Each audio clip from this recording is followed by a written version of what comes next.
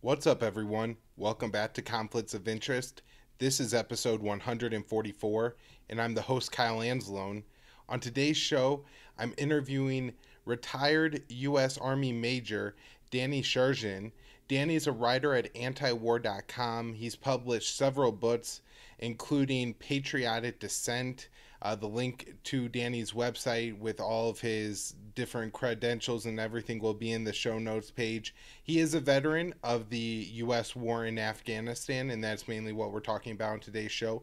But he's also a scholar and was a former West Point professor. So Danny's a very smart man. He's one of the most prolific writers in the anti-war movement. And with his on-the-ground experience with the Afghan war, he's able to provide such a great level of insight. This is really one of my favorite episodes of the show, and I think everybody is going to really love this interview. Before I get to the interview, I just want to ask people to share this episode wherever you're listening to it, whether you click through on Facebook or something like that. Hit the share button, Twitter, MeWe. If you're listening on YouTube, hit the share button there. Or at the Libertarian Institute where the show is hosted, and that's where you get the full archive of the show, libertarianinstitute.org/Kyle. You can support the show at Patreon or Subscribestar, or by doing your CBD shopping at Paloma Verde. Look, I know a lot of people that use CBD for a variety of reasons. For some people, it helps them get to sleep. For some people, it helps them to relieve pain or anxiety. And everybody has their own form of CBD they like, whether it's gummies or soft gels or topicals. I'm a fan of the topicals. I talk about a lot on the show, but I know a lot of my audience already uses CBD, and I just want to tell everybody they should really check out Paloma Verde for their CBD products. They have high quality products there. You could look at the lab tested results, and they have a wide variety of products. I really think their selection matches just about anywhere else I've seen. And so think about giving them a shot, and you could get a nice discount when you do that by using the promo code PEACE, PEACE, when you check out. That's PalomaVerdeCBD.com, promo code PEACE. All right, now let's get into the episode. Hey, Danny, how you doing today? Doing great. Thanks for having me on again. Yeah, well, I'm excited to have you on today. Usually, I feel like I have you on to talk about more of your scholar type work. We're talking about Ethiopia or Mali, where you know all the history of these wars and what's going on in these countries. You break down the regions and the ethnic groups. But today, I want to talk maybe more about a little bit of your personal experience, someplace you actually have been, Afghanistan, as some people are saying the war is ending. And so I thought maybe that would be an interesting place to open the conversation, which is, from your perspective, is the war ending? Because in some ways, it seems like the war is significantly changing. However, I say that there's a war going on in Somalia, and it seems like, the level of activity the U.S. is going to have in Afghanistan is going to exceed what we have in Somalia, well after August 31st. So I'm interested in your take, and also, what it means for the war to end. If the war is ending at all, only the U.S. phases, and I don't even think that's completely true, right? So I'll dig into that. But I think it's important to keep in mind that Afghanistan has been at war, literally at war, since at least 1979, really around 1973, when the first rumblings of sort of a regional and Islamist insurgency against the government, began at like a low level, but at least since 1979. So we're talking 42 years, right? A baseball player who was born when the war in Afghanistan started, it has retired already. It's a long war. So no, the war's not ending in any sense for the Afghan people. Now, on the American end, so that's one of the things that's interesting is like Americans are so America-centric or Western-centric in their views. We did this in Vietnam too. We call our engagement in Southeast Asia the Vietnam War, right? That's what historians call it. That's what popular culture calls it. In Vietnam, they call it the American War. And the reason they call it the American War is because it's really only one phase in their war. Because first they fought the Japanese, then the French, then the Americans, and then throughout the whole time, the South Vietnamese government, but also in Cambodia, and then China invades, soon after the United States leaves. So, like, we're just one phase in the war. The same goes for Afghanistan. There was the insurgency against the king and then the early communist government. Then there was the anti-Soviet sort of Mujahideen crusade. Then there was the civil war of the 1990s between the various warlords, many of which the U.S. had funded and empowered, in many cases still does. Then there's the American phase of the war. That phase may be ending, kind of. And I think one way to start that is to poke holes in the narrative that the American war is just over. And what that means to me is that there are several unanswered questions that I'll just throw out there, and then we can dig into whichever ones you want. But unanswered questions. What will the role of the CIA be in Afghanistan after we leave? By the CIA, I mean its actual agents, its kind of sources and informants and proxies on the ground, and the Black SF. And I don't mean black as an African American. I mean the terminology of folks who are kind of in the military, but kind of not. They're sort of the uber secretive side of the American Special Forces, and they blend into the CIA's increasingly large paramilitary element. What will their role be? Well, unanswered question. Open question, I should say. Another one, airstrikes. That's drones, that's fixed wing, that's piloted, manned and unmanned, basically. We've seen an increase in some of the bombing. Will there be increased pressure for the United States to up its airstrikes as the Taliban continues to succeed, basically, in its offensives? Another unanswered question is, what happens if Kabul is threatened, or a few more of the major cities? Will there be, well, we know there'll be major domestic pressure on Biden to maybe go back in or re-engage or send troops or whatever. But will he give in to that?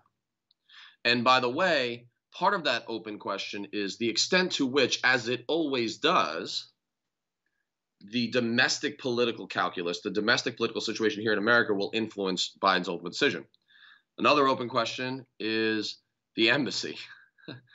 There's basically an infantry battalion's worth of Americans, military, staying there, about 600, 400 to 600, depending on what you read, staying there to guard an embassy.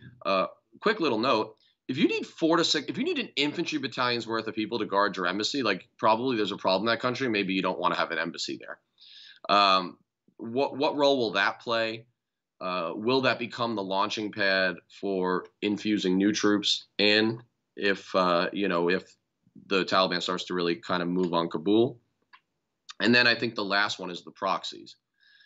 That means the warlords, the militias that are mostly ethnic militias, Hazara, Uzbek, Tajik, which are the main northern and western groups in northern and western Afghanistan.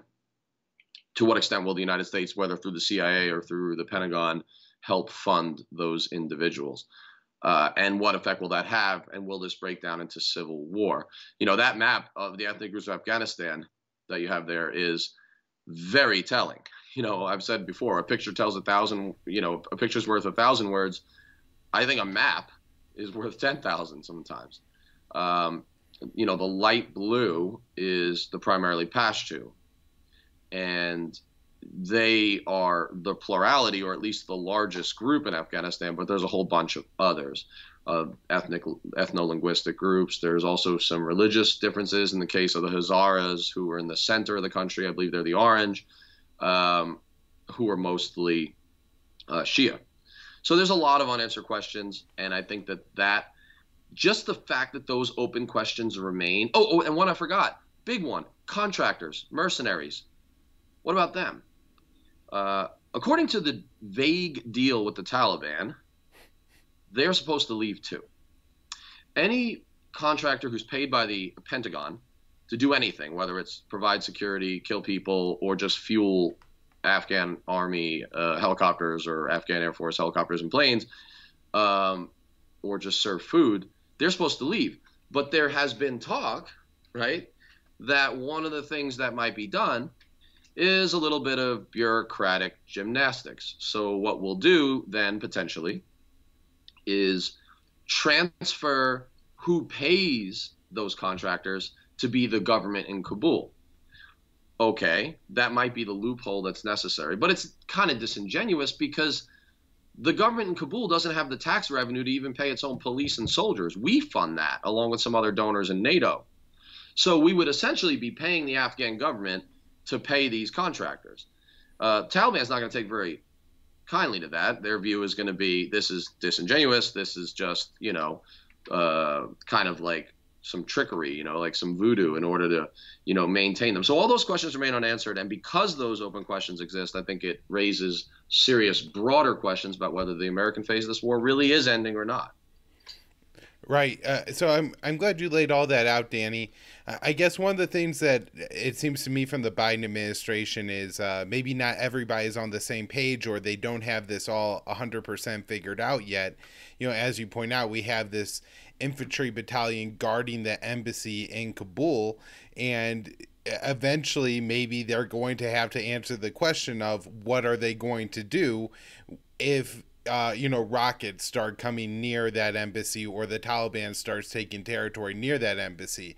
I suppose, there's ways that the U.S. could diplomatically negotiate it to keep that embassy in place and find some way to coexist with the Taliban.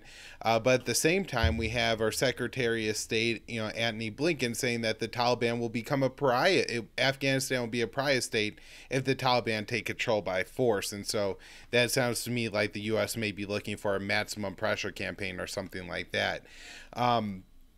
I guess I'm curious if you have any ideas on maybe who in the Biden administration is, or do you think like Biden himself really is trying to end this thing? And it seems like the airstrikes have really ticked up since the command of the war has shifted from Afghanistan in the Bagram Air Base, where I guess it was General Scott Miller, to now General Kenneth McKenzie, the head of CENTCOM. That raises a lot of interesting questions. Some of them are unknowable, but we can guess, and we can sort of extrapolate a bit. So I think, and this is just an opinion, I do think Joe Biden himself, instinctually, gut player, all that stuff, really doesn't like the war in Afghanistan, and hasn't for a long time. In the Obama administration, he was pretty good on this. Well, he was the best as far as they went, in terms of the primaries, the top tier inside the administration. As early as 2009, he's telling Obama, do not surge. Barack Obama is the first black president, a supposed liberal, a supposed anti-war guy who gets the Nobel Peace Prize, but he tripled the number of American troops in Afghanistan in his first year. George Bush couldn't pull that off. That was an enormous escalation of this war. Biden was against that. I've been critical of Biden on almost every single foreign policy issue in his entire career. And I've been told that because I do that I therefore love Donald Trump and hate all minorities or something. Like, it's crazy the amount of backlash you get when you criticize a guy like Joe Biden. So for me to say this is not because I'm a Biden bro, but on Afghanistan, I think he's been pretty good. Right. I don't trust the people around him. So far, he seems to have held off against a lot of the pressure coming from things like the Afghan Study Group, which is full of generals and war industry shills. He held off pressure from folks like that who were advising him to stay. But you do have people like my friend and yours, Jake Sullivan, as his national security advisor, who is more in the Clintonian mold, the interventionist mold. He's also a mind melder. He's also very good at being close to the throne, and pleasing his boss and being what his boss wants and making himself indispensable. So I don't know what he's doing or saying. What I do know is he and his ilk are more prone to arguments about staying, maintaining what they always call a residual force. I can't stand that phrase. That's just another way of saying small forever war rather than big forever war. I don't know what's happening inside the administration. There's been a decent amount of discipline in a certain sense compared to some of what was going on in the Obama administration. There hasn't been quite as many leaks. There have been some. there were those reports that were coming out from certain sources that, we were going to maintain some sort of force there, that we were going to maintain a high degree of airstrikes. And then there were some corrections kind of put out by the spokespeople at the White House saying, no, no, no, that's not true. So it does. So we don't know exactly what's going on inside, but I will say that this could be a bit of Biden against the world, even inside his own administration. And yeah, he's the decider, but he is nothing if not a political animal.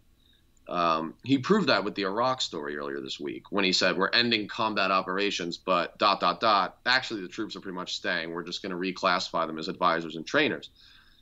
On Iraq, he's been terrible. On Afghanistan, he's been pretty good. So in some ways, this is in line with his instincts. But I think his administration is full of people who are more inclined to the Hillary Clinton worldview of how we should handle a problem like Afghanistan than to his own view instinctually that may not be highly thought out, analytical, and intellectual, but is generally correct in its instincts. And ironically, this is an issue where him and Donald Trump aren't that far apart.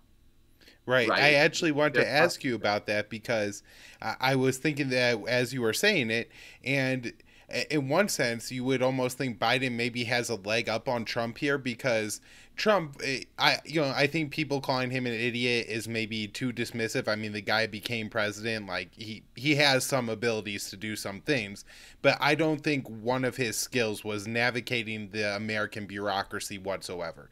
Yeah, people in his administration were people who opposed him running. Right, like never Trumper types. John Bolton ends up with a position. H.R. McMaster ends up as his national security advisor, where Biden at least should see this coming, maybe a little bit, like, but that maybe depends on what his cognitive abilities are, and also maybe Trump, brought in some Rex Tillerson type figures, which weren't, I don't think, as much of a swamp creature as, let's say, a Jade Sullivan. Not that, he doesn't end up bringing in like Mike Pompeo eventually, but still, I think there are some swampier creatures that came in with Biden that, maybe Trump didn't bring in all of the Bush people, but it is very interesting that Trump ends up with the neocon problem, and now it seems that Biden has the Clinton problem. Yeah, so Trump comes in with a neocon weight kind of like tied to his leg, weighing him down, and and Biden comes in with a neoliberal problem. And of course, like, they're not that different when it comes to an issue like Afghanistan. They're just not. Right. That's interesting. That's an interesting analogy. Mark Esper, Pompeo, Bolton, H.R. McMaster, these guys are problems. They want to stay in Afghanistan forever, or they're willing to. Well, Biden has a lot of people like that around him as well, the Clintonian types. Both of their instincts are kind of correct, but I think that Biden does have a bit of a leg up. One of them is he gets a better shake from the media. Every day you open up the newsletter that comes to your inbox, in my case, and in many people's cases, from the Washington Post and the New York Times, for my sins. And I just see what they're writing about. What is the establishment writing about? What are the opinion columnists and the guest opinion columnists writing about? And every day the stories on Afghanistan from those two major papers are about the same.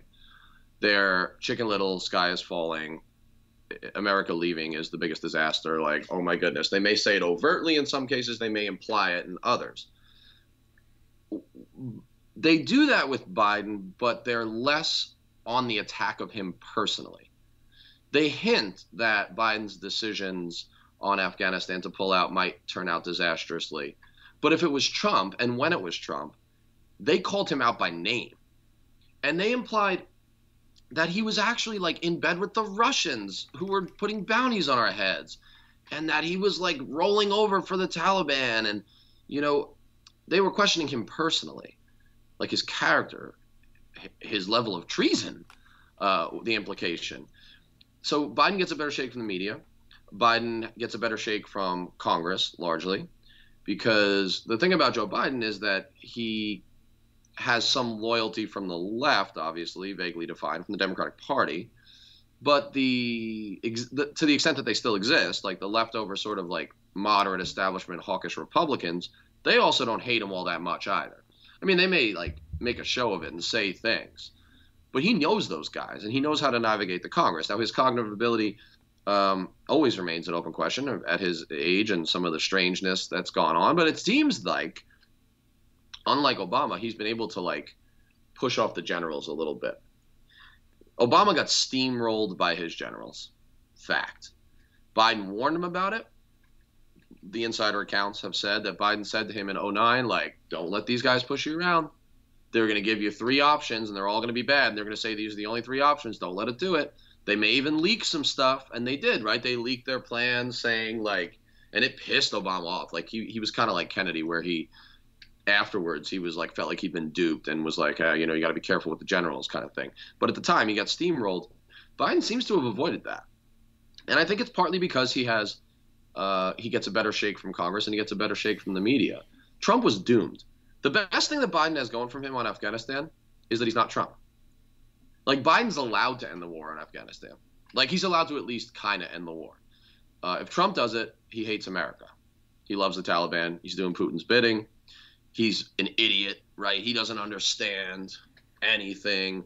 I think that, you know, Biden's number one asset on a number of issues, including Afghanistan, is that he's not Donald Trump. And that raises some serious questions about the American political space. So before I move on, because I do want to get into like the media coverage of it and what they're trying to do to change the narrative to get us to stay, I want to ask about the Afghan military. One of the things I thought that was really disingenuous that Biden did during his press conference is he was like, we spent all this money, we built this, or we should have built this great military and state for the Afghans, and if it falls apart, it's their own damn fault. You know, stupid people can't manage their own stuff. We set it all up for them. Perfect thing. And, you know, these idiots didn't listen to the training. They came in and they botched everything. And so if the state falls apart, you know, it's not the Americans' fault. But it seems to me, Danny, that that can't be the case. And so it may be very soon that the Biden administration kind of has to address or at least acknowledge that the Afghan military is falling apart. I think from the most recent SIAGR, the Special Investigative General for Afghan Reconstruction report, he says something like only 37% of the helicopters are functional, and I'm guessing there's still like, or at least pretty recently was some American help maintaining those helicopters. So what's going to happen when apparently all the American contractors leave? I mean, I heard reports that they're talking about taking these things to Qatar to repair them. I mean, that seems absolutely absurd. I look at a map of the Middle East. That seems like a long way to move a helicopter for standard maintenance. But so what's the plan here? I mean, that the helicopter thing is one of the anecdotal and instructive pieces. Turns out Afghanistan is landlocked, always has been. Also turns out that it's really hard to win wars in landlocked countries where there's a safe haven across a border for the insurgents. Historians call that fortified compound warfare and have concluded that it's almost impossible to win those wars. America, though, isn't really big on worrying about such things. We could do anything, right?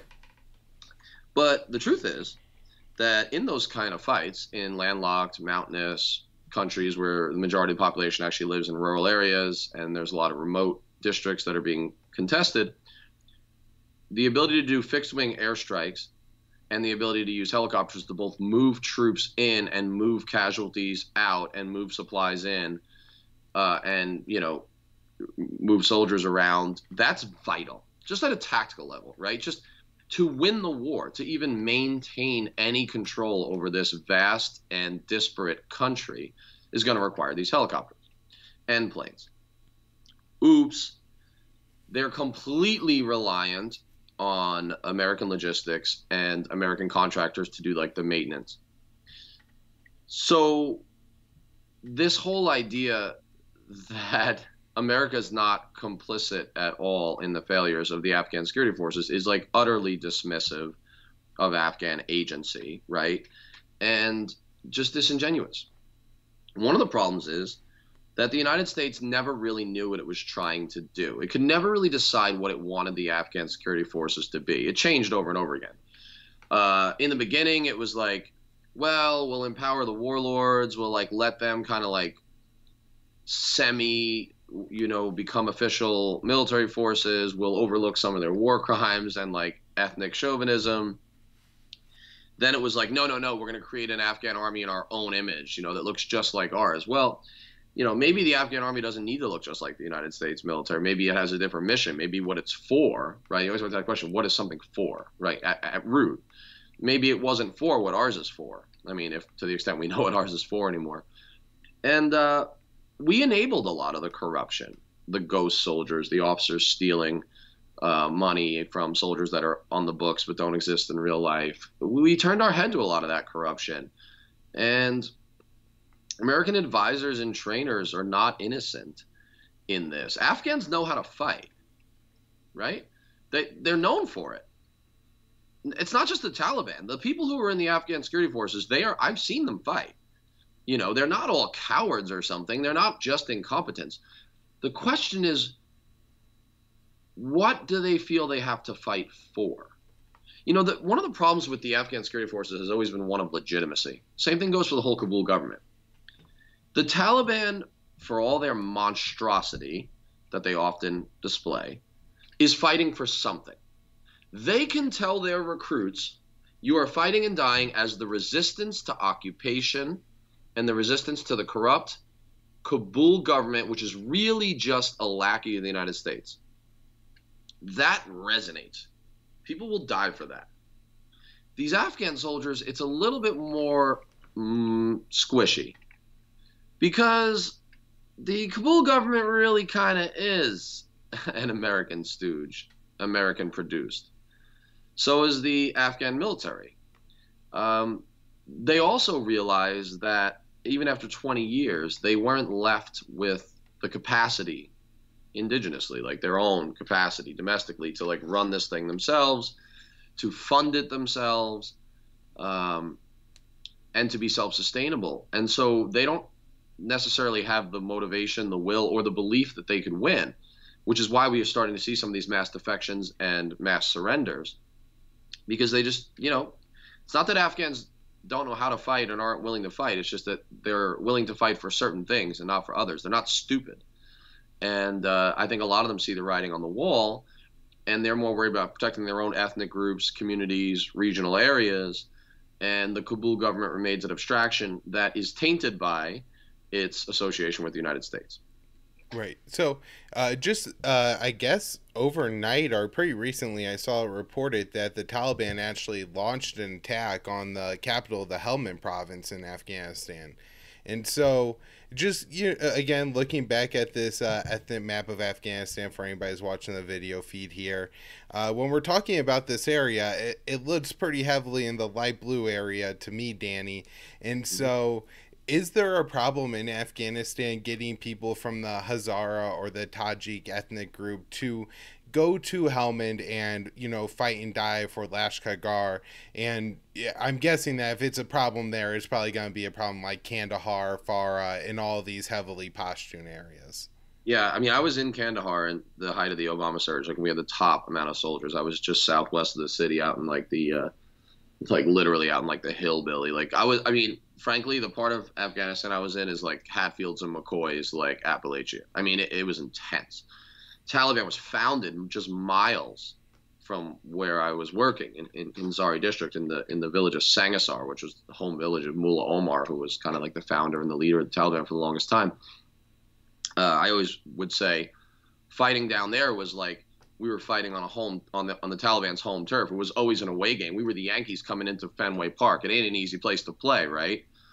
Same goes for Lashkar and Helmand, the two highest casualty provinces for American forces among all of Afghanistan's provinces throughout the course of the war. Was number one, Helmand had the most KIA, most killed in action Americans. Number two was Kandahar. It was a big problem taking the Afghan security forces down there and having them not only be motivated to fight in these disparate regions, very far from where they usually were from, which is central Afghanistan if they were Hazara, north central if they were Uzbek, northeast if they were Tajik. It was hard getting them to be motivated to fight, but also a lot of them didn't even speak Pashto. Like, they needed an interpreter as much as I did. They had trouble connecting with the people because the people saw them as almost as much of an outsider as me. almost as much of an outsider as me. I told a one star general who came to visit me when I was starting this local police program. He was asking me about my quote unquote partnered Afghan forces, like the army guys that were on my base that I shared a base with. And I told him that. I said, well, sir, I said it like he already knew it. I was like, sir, obviously most of these guys are from the north. A lot of them don't even speak Pashto. The people don't really connect with them. They see them as outsiders. And he was like, wait, stop right there. What did you just say? And I was like, dude, you're the deputy commander of the entire southern Afghanistan, RC South province, right? Regional Command South. And this is news to you? That some of these guys need interpreters? That these people are from hundreds and hundreds of miles away and are seen as outsiders? Like, that was the obtuseness and the ignorance that largely ran this war. Not every one of our generals was that ignorant, but that happened. The guy was like surprised. And so I don't know that it's realistic that something like the Taliban wouldn't be popular in that region, some sort of Pashto majority military force. Another thing to keep in mind is that now Kandahar is seen as kind of Afghanistan's second city after Kabul. It's kind of like Chicago or something, But historically, Kandahar was seen as the key heartland of what's now Afghanistan. To the Pashto people who live on both sides of the Durand Line, which arbitrarily divides Afghanistan from Pakistan. The British drew that essentially. That half the Pashto essentially in the world live in that part of Pakistan right over the border. Half of them live in like southern and eastern Afghanistan. To those people, to that large and partly stateless people in terms of not having like a Pashtunistan, they're kind of like the Kurds in that way. To those folks, Kandahar is the center of their culture, of their history, and has been traditionally. So Helmand, of course, is right next door and is also a big-time Pashto heartland. I've always thought it was sort of unrealistic that we believed that the Kabul government could maintain centralized control, not devolved sort of autonomous status, but centralized state control over Kandahar and Helmand the same way that, say, the United States does, or France or the Netherlands over its provinces. I always thought that was unrealistic. I said so 10 years ago when I was there. I was sort of laughed away. Oh, no, of course we can do it. We're going to win. Great. Well, we're not winning, and I'm doing the fighting, and we're not winning. But now we're seeing that play out. I suspect that at best, Kabul's going to maintain for a while, I don't think forever, control over like Kandahar city, although districts of that are now being contested already. It's a big city. Some of the outlying districts are already being contested. And maybe Lashkar Gah, I think that'll be even harder to hold because it's even more distant than Kandahar is. This thing's going to probably break down into a sort of like a stasis like it used to be. It's going to end up like becoming like de facto partitioned probably in the short term. I don't know about the long term. I don't know if Taliban takes the whole country again almost, but essentially they were going to see the country divide along ethnic lines. The real disaster, the real nightmare scenario is that it breaks down into 1990s style chaos and civil war and anarchy among warring warlord militias, of which the Taliban is only one of the main players, probably the most powerful.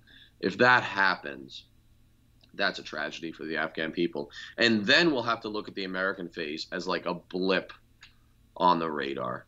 Just one more indecency, just one more warlord, this one headquartered in Washington, who came in to terrorize the Afghan people because they're the real victims.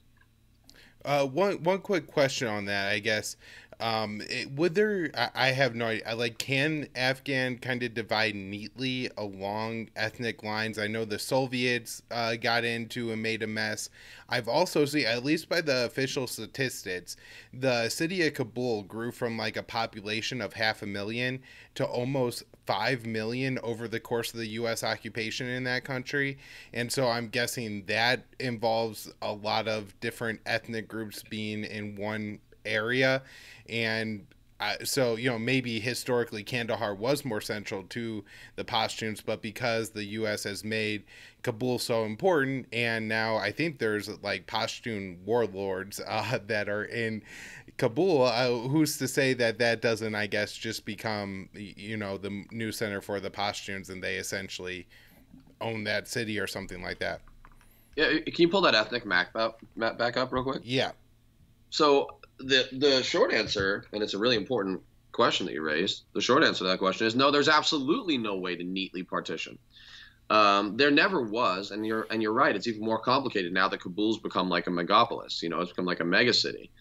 Kabul is like sort of a microcosm of all of Afghanistan because every ethnic group lives there. So it also has Kabul airport. There's a lot of customs money to be, gained or stolen or skimmed off the top that comes through there. So all the different sides, if this thing breaks down, the Kabul government, the different warlords from the northern ethnic militias, and of course the Taliban are all going to be fighting for Kabul.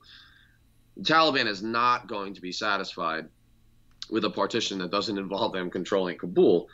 What it would really break down to is almost like more like a slice of Swiss cheese or something. When I say a de facto partition, it's not going to be a neat north-south transition. I mean, there are Pashtu. If you look up in the north, there are Pashtu who live with the Uzbeks and the Tajiks up there in the north central part of Afghanistan. What are you going to do with them? The Hazaras are surrounded. They're in trouble. They always take the brunt of it. I mean, they're Shia and they're like the Hazara ethnic group. So they hate them. The Taliban, for example, hate the Hazaras because they don't like their ethnic group and they also think they're infidels. Or apostates is a better word because they're Shia. That's a problem.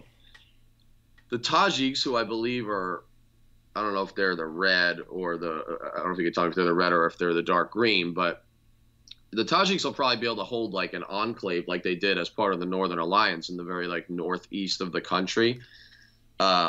Specifically that one valley that escapes me where that famous warlord for the Tajiks kind of held off the Soviets for a long time, was able to hold off the Taliban.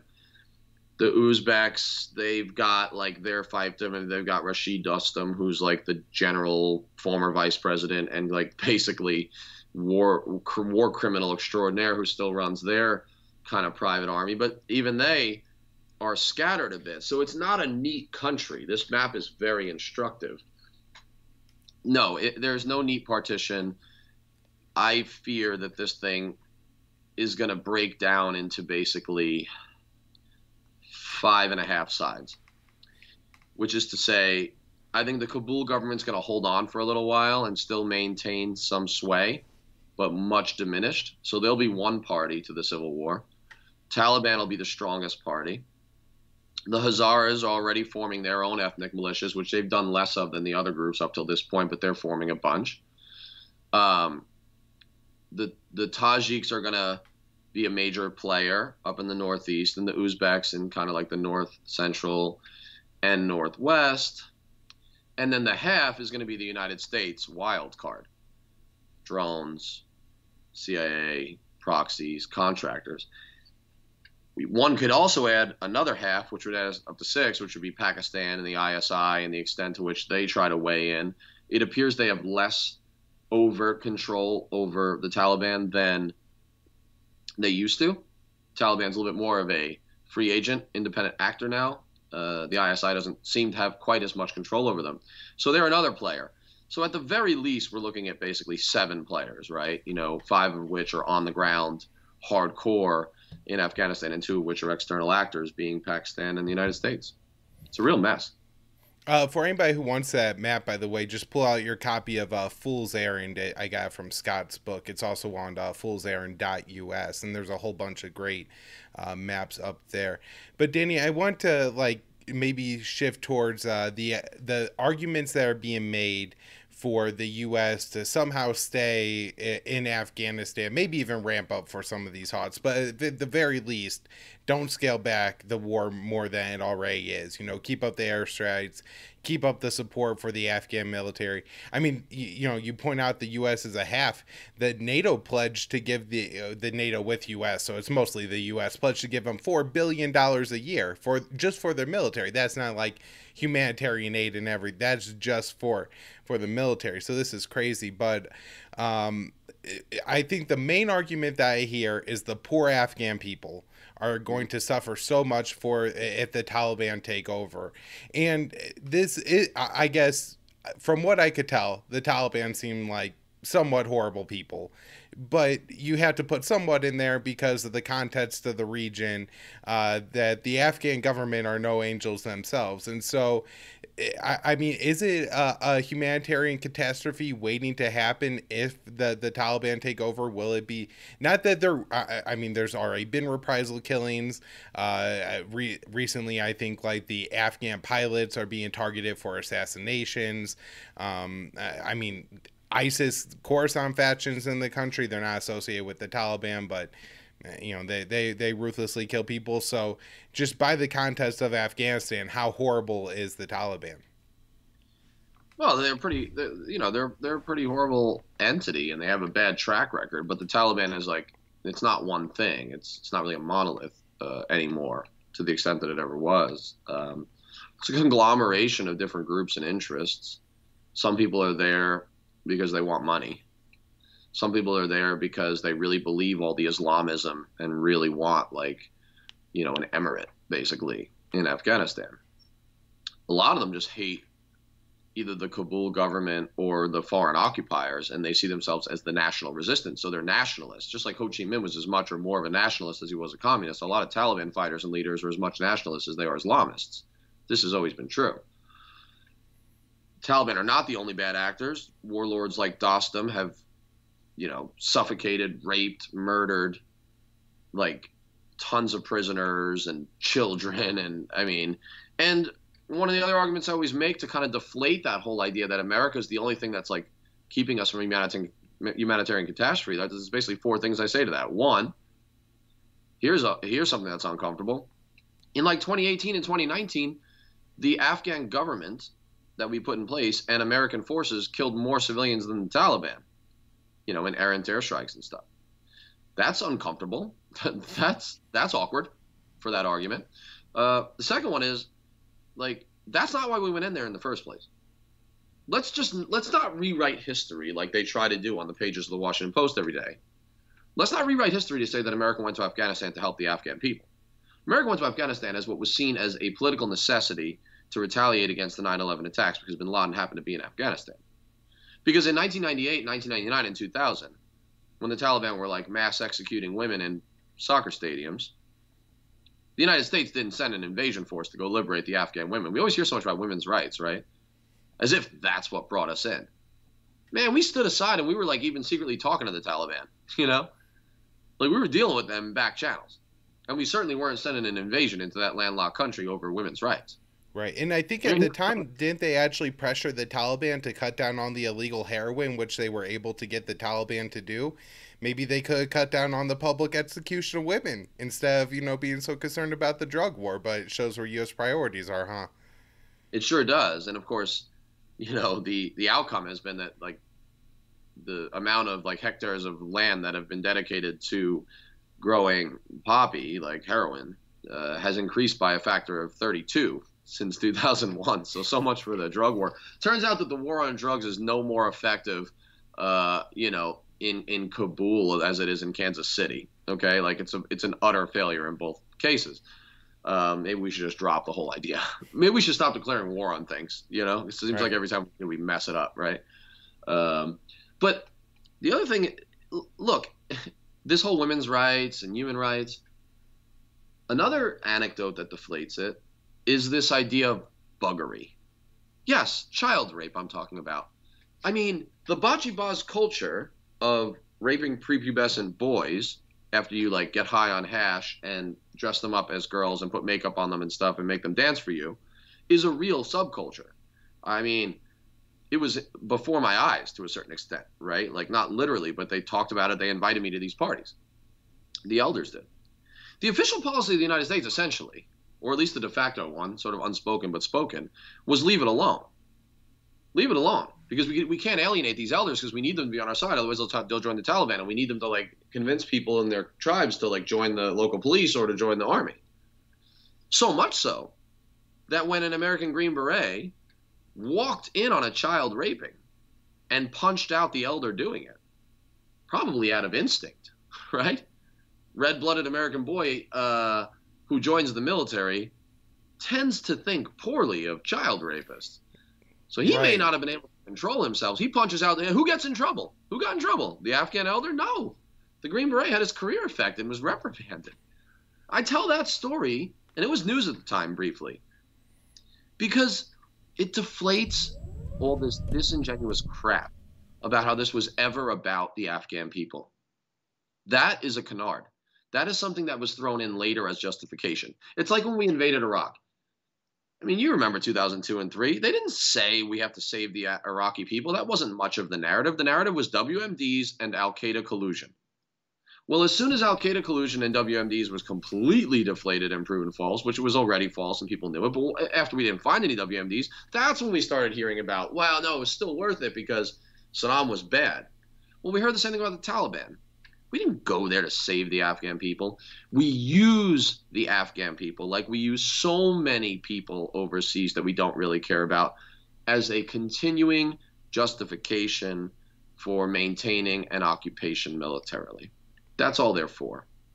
These people who are writing these columns, whether it's Max Boot, on the whatever neoconish right, or any number of like the liberal hawks, these people who are writing about Afghan human rights, they never met an Afghan. If they did, it was on like a 2-day tour that was staged, like a Potemkin village for them, on a trip. They don't know Afghans. They never slept in their village. They don't give a crap about the Afghan people. They use the Afghan people from their comfortable offices to make arguments in favor of interventionism on behalf of a corporate media that is in bed with and sometimes sharing funding with a war industry that also runs the Congress, which runs them. I mean, I hate to sound all that conspiratorial, but this is just documented stuff.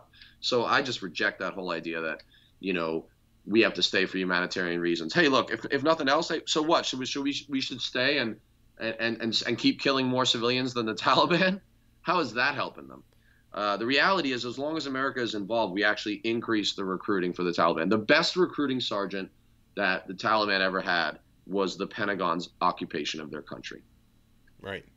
Well, I'm sure another part of all of it is just whenever you probably shift the time preference for people in the country. I mean, I'm sure the mental illness that you've inflicted, with especially the drone warfare on the children and stuff like that, the air war hovering up there all the time, that now, with all the instability in the country, it's, capital investment. I read a while ago that one of the reasons that when the U.S. built all those, I think they gave solar pumps to a bunch of Afghan farmers in Helmand, expecting that they would start to grow trees and stuff like that.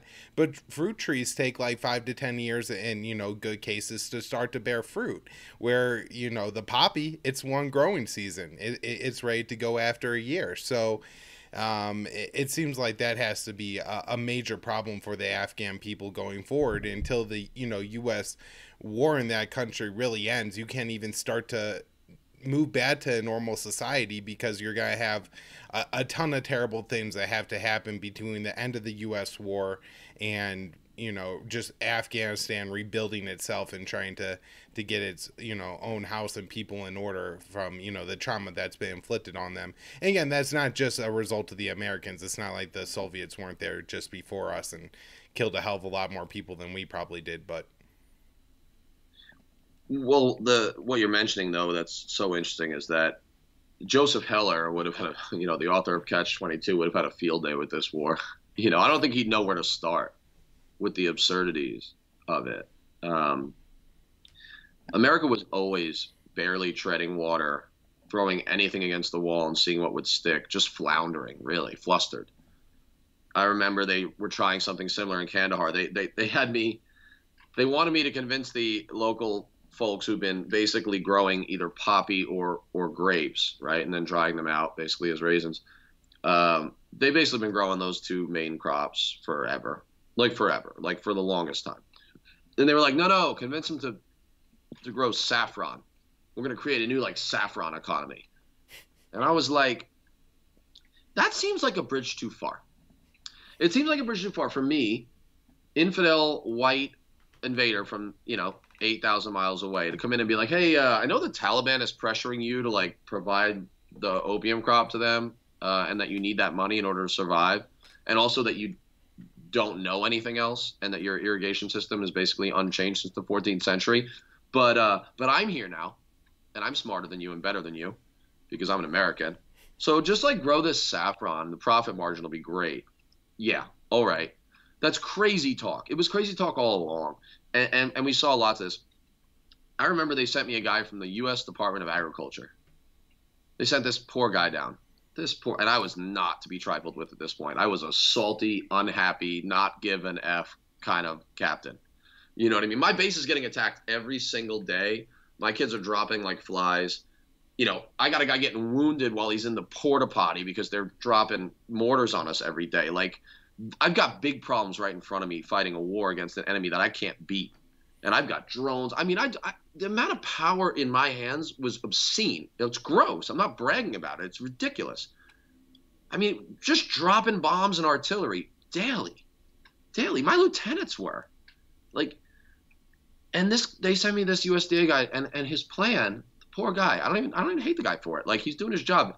We're going to build a model farm right outside your gate that's going to teach them to use like PVC piping rather than just the standard canals that get blocked and are problematic and, you know, prone to the weather in order to do their irrigation. And we're going to like change this 14th century irrigation system to like this more modern system.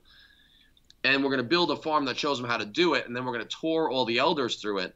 And it's going to be like an operational little farm, but it'll be like a small microcosm, and they'll all be able to learn from it. And I looked at the guy and I was like, okay. I mean, obviously the colonel sent you down here, so this is going to happen. Guy's got a big checkbook. And I don't know how I've written more about this. Like, maybe I just don't have the emotional energy. But, like, so I'm like, okay, dude. I was like, that's great. But let me tell you what's really going to happen. I'm going to say you got a couple problems. One is you can't step outside my gate without getting shot at. You know, the other day on a patrol with my guys, I had to jump into a canal because we were under fire within 4 feet of the gate of my base. And they attack my towers every single day. So, like, when you say right outside the gate, please don't think that that's a safe haven. And B, I said, what's going to happen is they're going to rat F your model farm, and they're going to steal all the PVC pipe. I said it'll probably last a week, and it's all going to get sold off for parts, and it's going to be like a barren wasteland that's a monument to our stupidity. And he was like, damn, you're salty. And I was like, damn, I'm right. And you can guess how it went. That's exactly what happened. Wow. And it's just a perfect example of the farce and the futility of American efforts to transform societies on the other end of the world with the military as the primary tool. Because they sent me a U.S. Department of Agriculture guy, but he can only operate if my soldiers put themselves at risk forming a cordon around him so that they could build this model farm. The whole thing was a joke. And it was a microcosm of a war that was a joke. And it's so frustrating to me that even though it's a funny story, it makes me want to like punch my hand through a wall. And that's 10 years ago. I mean, that's how I still feel. It's the absurdity of it. Yeah. So, Danny, I got to ask because usually, you know, it's me and Will talking here, and we're not vets. We've never been to Afghanistan. And if you read, you know, from people who themselves have likely never been to Afghanistan or, you know, probably are in contact with too many soldiers themselves, I can say, you know, I do know several vets, not a ton of vets from the Afghan War, more Iraq War, but I do know several vets. And none of them has ever said to me, man, I hate leaving these countries because, you know, it means my friends died for nothing or anything like, or, you know, any variation of that. However, people keep using that as something I keep hearing and seeing in the mainstream media. And so, Danny, I know you're, you know, still in touch with a lot of people. Are they crying and saying that I can't believe this war is coming to an end? We did it all for nothing. And boy, I just wish we could, you know, stay for another 5-10 years so we could really finish the thing. It's remarkable how little I hear that. Like, for the most part, you're correct that the people who are saying that crap are mostly not veterans. People who've never heard or delivered or dodged a shot fired in anger are the ones that are like lecturing the American people on behalf of us, saying that we can't leave because then the soldiers died in vain. I hear very little of that from veterans. I hear some of it. There's always going to be some of it, but you'd expect a lot more. Most of my soldiers and peers and some superiors that I'm still in contact with, and we're talking about scores of people that I really have maintained contact with, The vast, vast majority of them are not liberals, and they're not activists, and they're not public anti-war dissenters. Tiny percentage of them are. But I'll tell you this, almost to a man, and in my case, they were all men, kind of units I was in, almost to a man, they don't believe in the wars. They may not be like anti-America or say that we're an empire or say that we're militarist or want to take action or want to speak out publicly. Most of them are kind of apathetic and fatalistic about it. They're just broken about it. But no one ever talks about victory anymore. I literally cannot remember the last time I heard one of my soldiers or peers or former subordinates or former superiors, really, the ones that I stay in touch with and respect. Some of the superiors might still say this, but even most of them don't. I cannot remember the last time I heard one of them say, like, we got to stick it out because we might win it. Little more time. No one talks that way anymore. This is when I was in Iraq, I learned about the nuances of the meaning of the term inshallah, which basically essentially means if God wills it, right? I had thought that like inshallah was like a sort of a like a really like spiritual or religious thing to say. You know what I mean? Like it was like, oh, inshallah, it's they're very devout. That's why they say that. What I learned really quickly is it's just a phrase they use for everything. And you know what it usually means? It's like, you ever see the movie Donnie Brasco where he's describing all the different meanings to the phrase, like, forget about it, like the mafia phrase. Right. Inshallah was like that. One of the things that I learned is the way they use it usually is they go, you'll say, like, are you going to be at that meeting tomorrow that we're planning? They're not very prompt people sometimes. And they'll go, inshallah, like if God wills it, like maybe. What they mean is like maybe, but probably not. Or it's like very fatalistic. They'll be like, you'll say like, oh, do you think we're going to win this fight tomorrow? You'll be talking to the Iraqi soldiers. And they'd be like, inshallah. And it's very much like, probably not. Like it's just, it's going to go how it's going to go. It's not going to be great.